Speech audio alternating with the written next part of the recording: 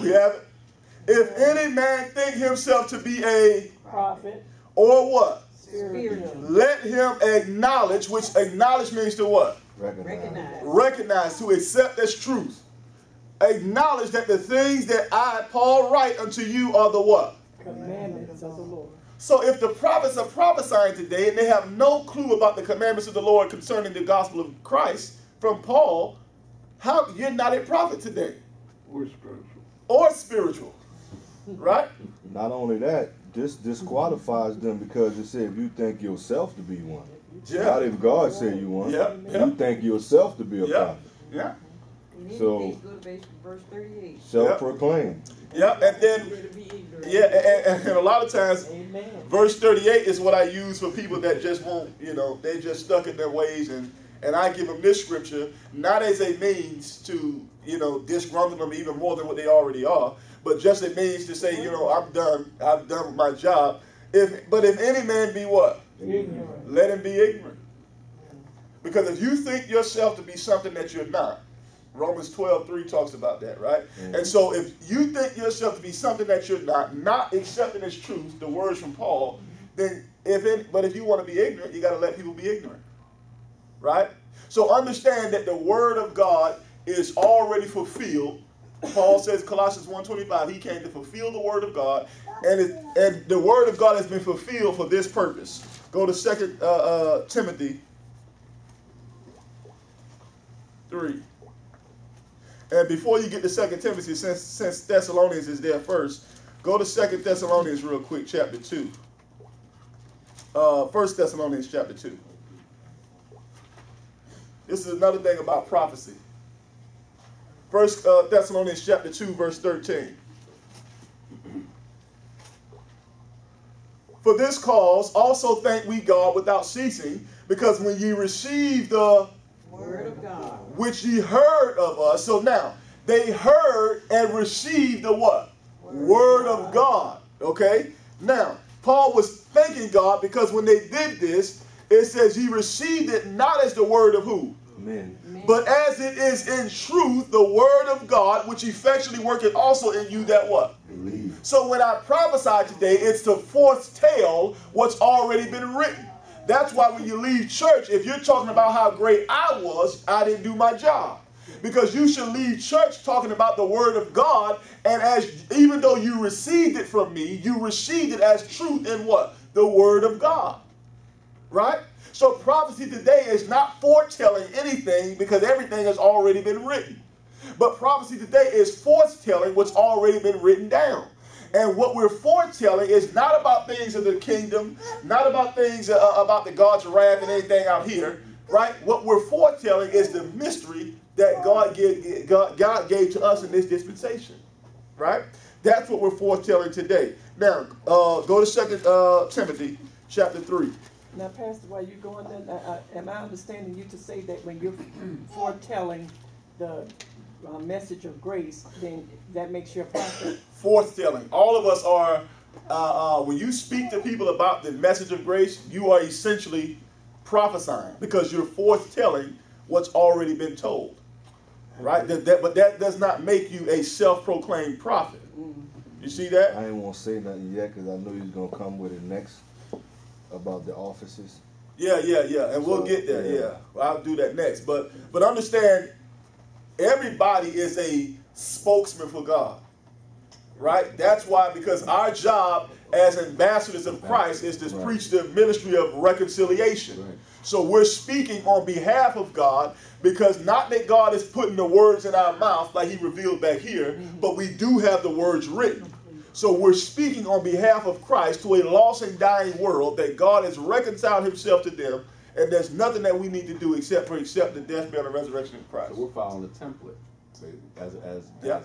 as ministers or as people that talk about it. We're following the rules which were forth set to show people. So this is like we're not describing ourselves as a self-proclaimed prophet, but we're following the template that's in the Word. And speaking of that, go to First Timothy. 1:15. Thank you. 1 Timothy 1:15. We'll get to 2 Timothy in a minute. because it speaks about what you're talking about. And let's read verse 16. Howbeit for this cause I obtained mercy, that in me what? First. Jesus Christ might show forth all long suffering for a what? Pattern. So this is what you're talking about. To them which should hereafter believe on him till life everlasting. So when Paul says in 1 Corinthians 14:37, if any man consider himself to be a prophet or spiritual, let him acknowledge that the things that I write are the commandments of the Lord.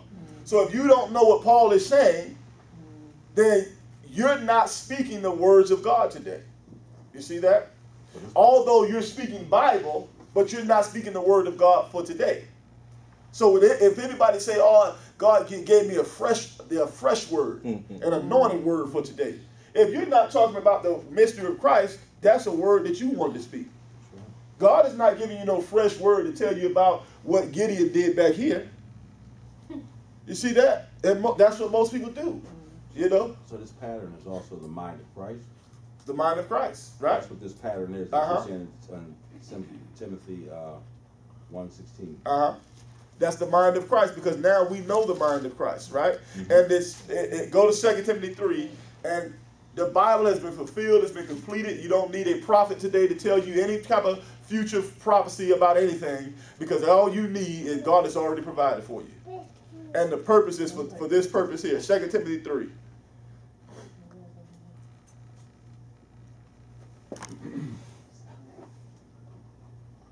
I thought the pattern was Paul. What's that? Yeah. The pattern was The Paul. pattern is Paul. And Paul had the mind of Christ. And that's why he says to us, Philippians 2, let this mind be in you, which was also in Christ Jesus.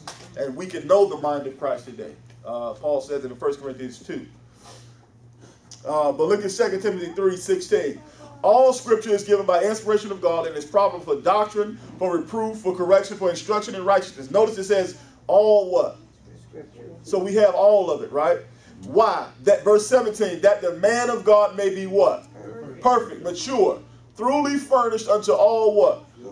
So if we didn't have all of the words of God, then the verse wouldn't be able to say that. But because we have all of the words of God, we don't need a prophet telling me anything about what God has spoken, because whatever he's spoken is already written down for me to see. If we would, the confusion about prophets today, if we would spend more time in studying and instruction, as opposed to hearing a new word from the Lord, if we would spend more time studying, all this confusion could be abated. It could be taken away, right?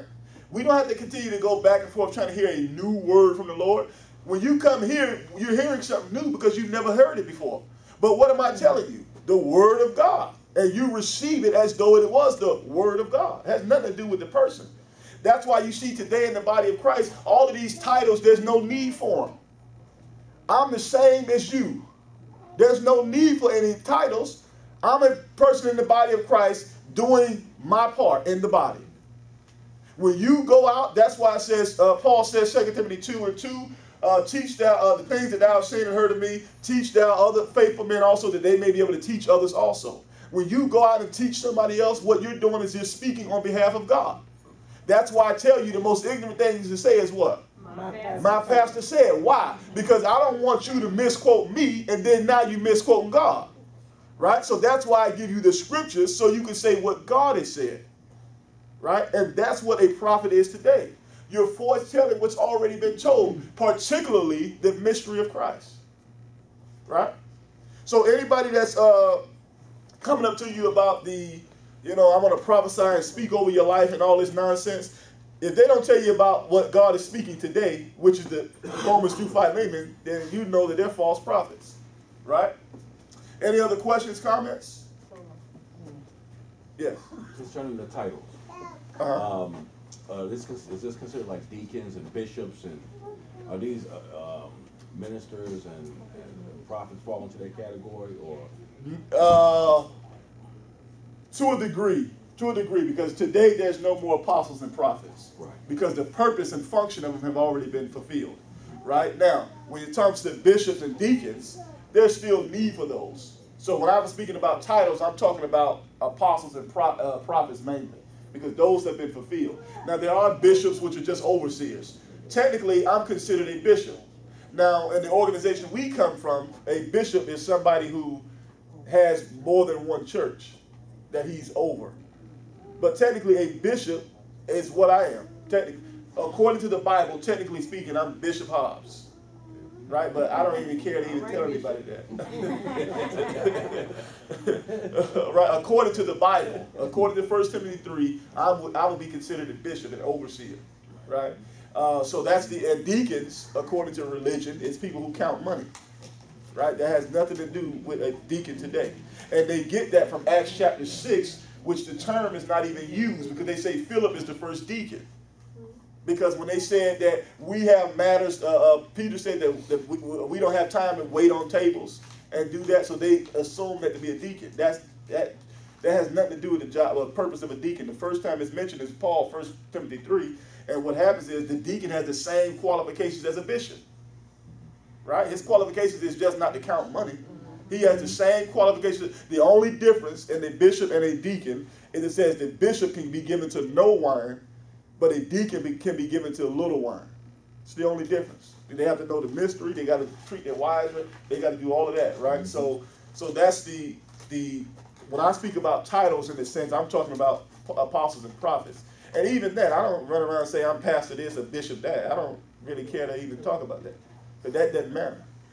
Now, if somebody asks me, then, I'd say, yeah, I'm the pastor of that church. Okay, when you're talking about apostles and prophets, how do they relate to 2 Timothy 4:2? 2 Timothy 4:2, preach the word, be instant, in season, out of season.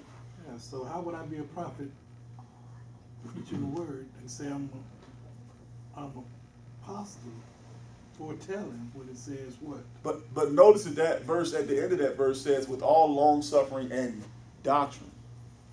You see that? Most of these people prophesying don't know a bit more doctrine. They don't even know this doctrine. Right? Let alone the doctrine that we're supposed to know. They don't know anything. All they do is go to Staples and get you some cards with whatever you want on it. I'm just saying, like, you call yourself an apostle, but you're not preaching the word. Yeah. That's the key. Yeah. And most apostles and prophets today, they don't know the Bible. It's based on experiences. It's based on what God has said to me, what God has done for me. Right?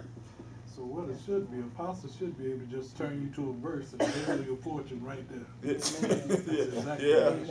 And we're going to get into that next about the purpose and function of an apostle. So we're going to get into that next. Anything else? All right. Father God, we thank you now for your grace and your mercy. We thank you for this time of fellowship. Father God, we thank you for the people that are here, even though the weather is not to our liking. But we thank you for the people who made it out, who thought it not a robbery to come and hear the word of God. Father God, we ask for now that you just continue to build them up, bless them spiritually, help them to be edified and mature in Christ as we continue to walk this walk. Father God, help us to, although we walk in the flesh, help us not to walk after the flesh.